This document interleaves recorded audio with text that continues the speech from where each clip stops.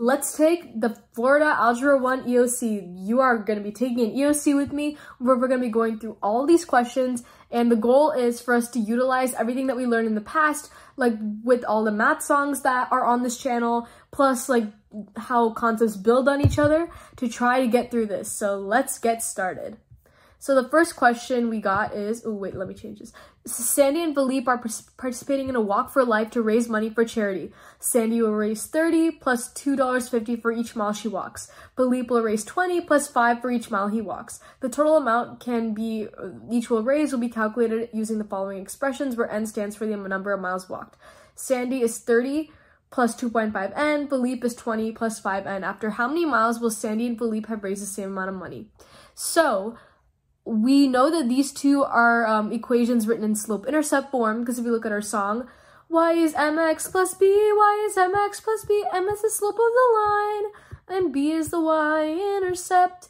So here, since we have two equations, we can use a system of equations. So we can say y equals 30 plus 2.5n, and then the next one is y equals 20 plus 5n.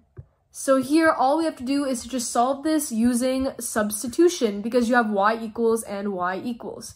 So we have 30 plus 2.5n equals 20 plus 5n. So what we have to do is to isolate n by itself. Order of operations in reverse. Let's solve this with pride. If you see a minus sign, you add, and if it's multiply, you divide. So if you do order of operations in reverse, we get, we see addition. So we have to reverse that with subtraction. So we do that. So we have 2.5n equals we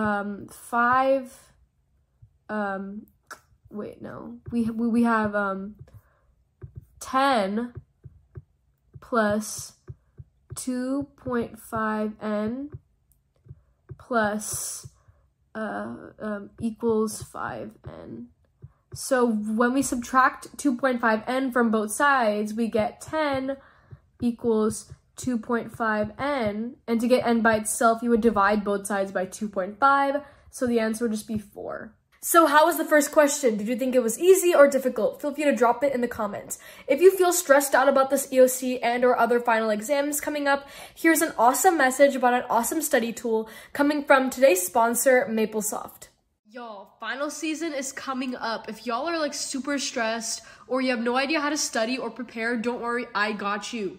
All you need to do is check out Maple Learn, which is a really cool digital math notebook. All you have to do after going onto the Maple Learn website and creating an account is to open a new document. Once you do that, you can add text and equations as well as declare functions, which will automatically be graphed. If you come across an equation that you have no idea how to solve, look under the graph and you should see a solve for x option. Once you solve for x, if you still want to know the different steps, all you have to do is to click on steps, and Maple Learn will generate a document of all the steps that you walk through in order to solve that particular problem. If there are gaps in your knowledge, you can visit the Maple Learn gallery, which is on the home page, to see more already created documents by students and teachers on a variety of different math concepts. Check out Maple Learn through the link in our description. Now let's move on to the next question. Akeem weighs 140 pounds and hopes to add weight in order to play football. He hopes to gain between 0.5 to a pound per week over the next 10 weeks. Akeem will record his progress on the graph below. On the graph, the solid line represents a weight gain rate of exactly 1 pound per week. The dotted line represents a weight gain of exactly 0.5 pounds a week. So, if Akeem gains more than 1 pound a week, which region on the graph will contain all possible points that could represent Akeem's weight gain progress? So here, this is the line that represents change in y over change in x for 1, and this represents 0.5. So remember, to calculate slope, it's to calculate it, what you do next is take the change in y, divide by change in x. So if the change in y over the change in x here is 1, so when we want, let's say that we want what the line would look like if he gains 2 pounds per week. So in this case, the change in y, which is the rise, would be 2 in this case, and then the run would be 1. So you would have something here, and then you go up to here, up to here. So as you can see, we're clearly in region C. So that would be our answer for if he gained more than 1 pound a week. Next question.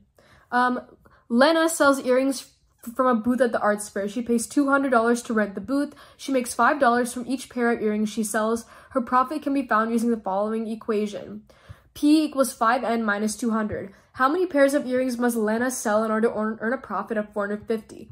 So P here clearly represents profit. So we would substitute 450 where we see P.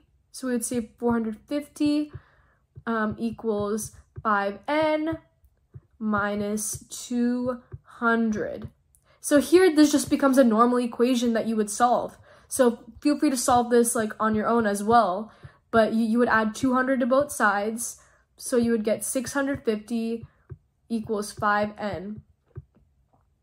So what do you have to do to solve this equation? The variable is a placeholder. So we need to get the variable by itself. So then you would divide both sides by 5 and you would get 130, which is our answer for the pairs of earrings that she has to sell. Okay. So given the relation,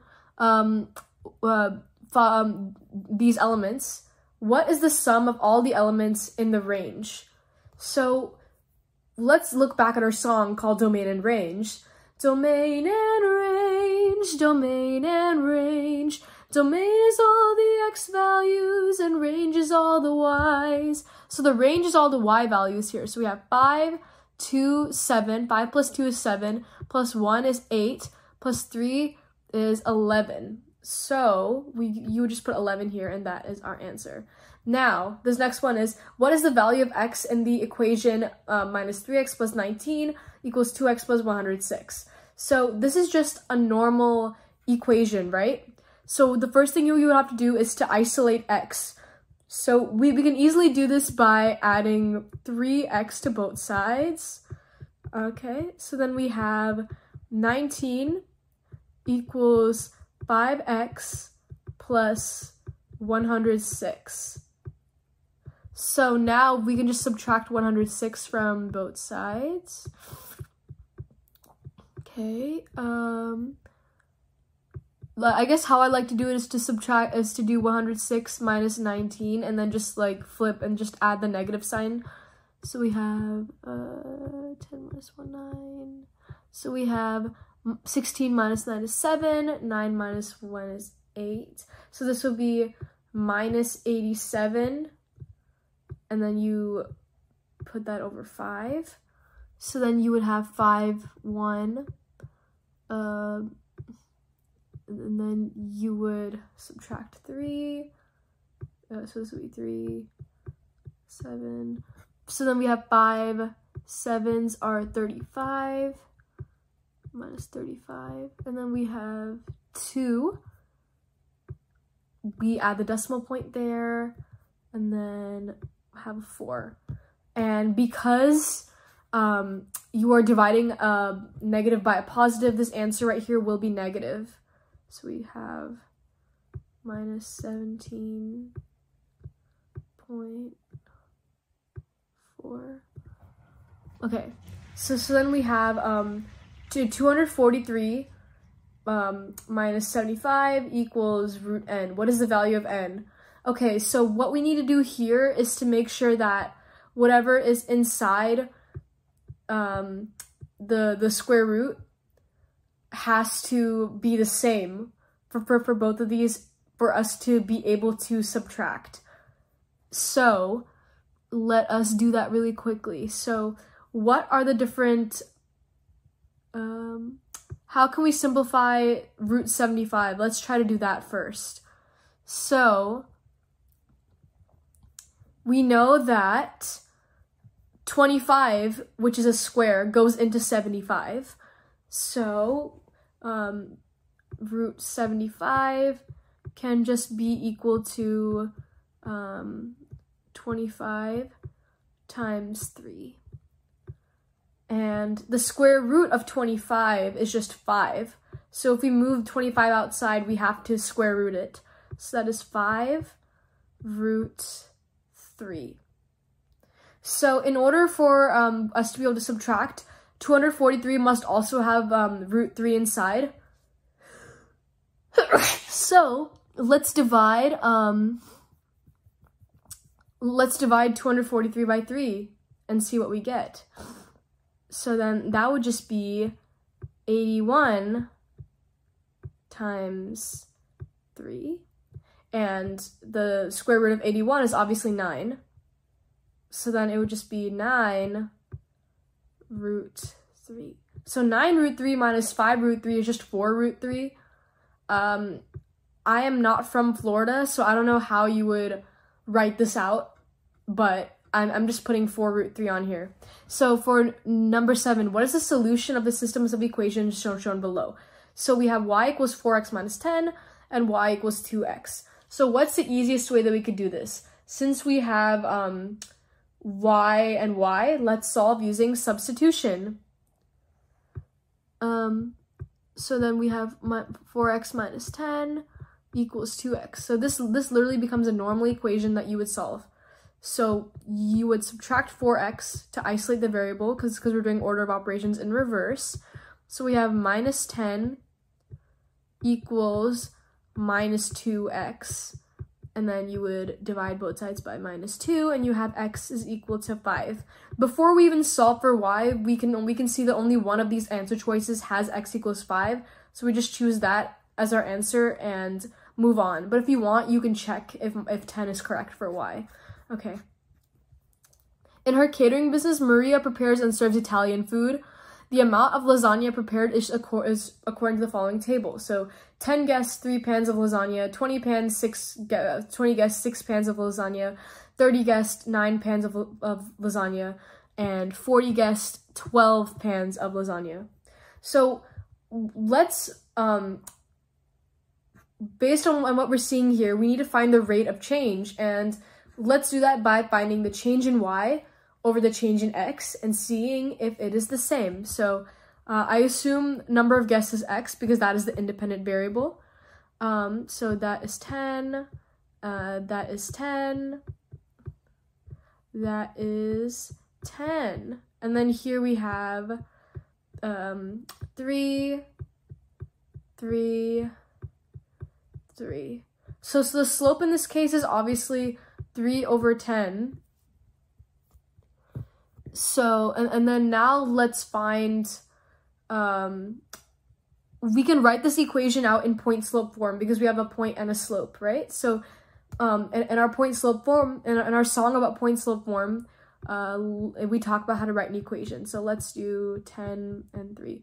So it's the equation starts with a y, subtract y1, then equal it 2m times the distance between, wait, no, this is supposed to be 3. Distance between x and x1, and then you're done. So then you would just add 3 to both sides. So then you would have y, okay, so now let's plug in 250 in here. So y equals 310 times, it's just 250 minus 10, so that's 240. And then you add 3. So then you would do that. Okay, so you would have 24 times 3 is 72, plus 3 is 75. So it would be 75 pans of lasagna. Now, 75. Now let's move on to number 9.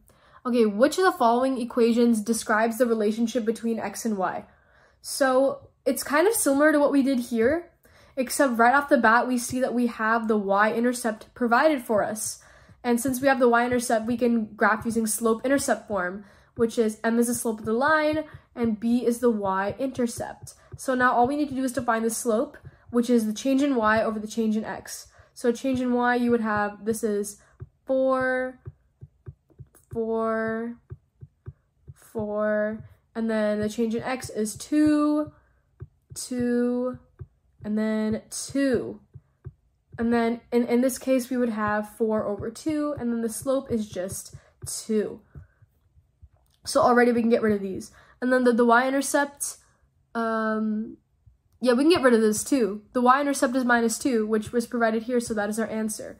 Now with number 10, Lamar works in the quality control section of a toy company. The factory is producing 3,000 Steel Man action figures. Lamar randomly chose 120 of them and had them examined for defects.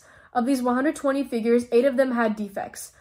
If this ratio is true for all 3,000 figures, how many additional figures of the remaining 2,880 figures would have defects?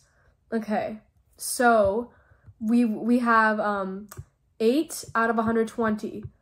This is a problem where we have to use ratios and proportions. So if the proportion is equal, we would say that 2,880 over x. So then we would have 120 x equals 2,880 times 8, and I'm gonna do the math really quick. 0, 8 times 8 is 64, 70, 2, 8, 2s are 16, 7 is 20.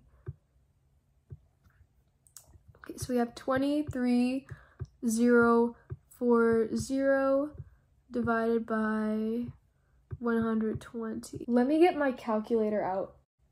So when you put this into your calculator, you would get 2,880 times 8.